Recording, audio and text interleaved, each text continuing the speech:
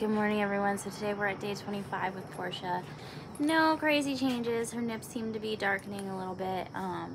She's always super clingy anyways, so you know, I'm not seeing any huge differences.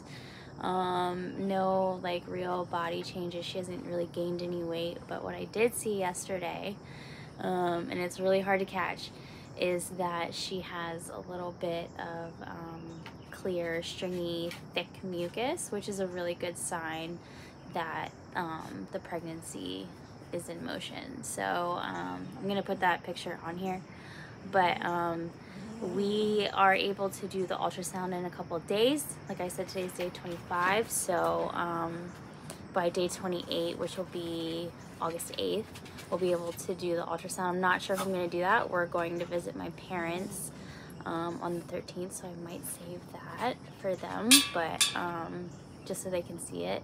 Either that or I'll do like a video here and then like show my parents later. But anyways, yeah, I'm really excited. I really think she took, oh, she was a little bit burpy a couple days ago, but that could have just been the day. I don't know. But yeah, I'm excited. I think she did take, I did a collage too of, you know, her body over the past few weeks.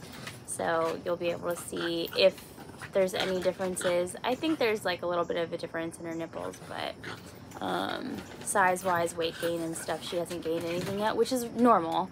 You usually don't see anything happen until after that 28 days, like around like 30 something days. So yeah, have a good day, everybody. Happy breeding, and we'll be back.